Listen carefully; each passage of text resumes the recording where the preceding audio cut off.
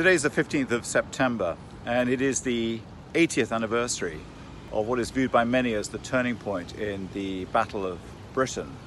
The battle, of course, fought over the skies of mostly southern England, but elsewhere, between the Royal Air Force, supported by the Royal Canadian Air Force, and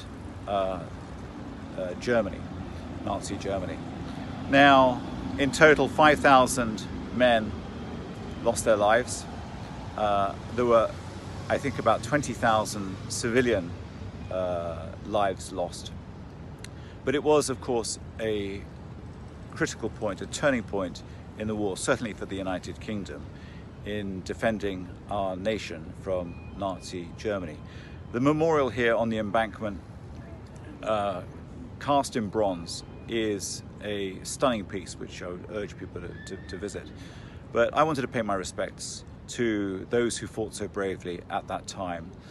And on a personal note, I just wanted to remember my father, who actually joined up more or less at this time back in 1940, inspired by their bravery, and went on to serve with the RAF throughout the war. It is time for us to remember them.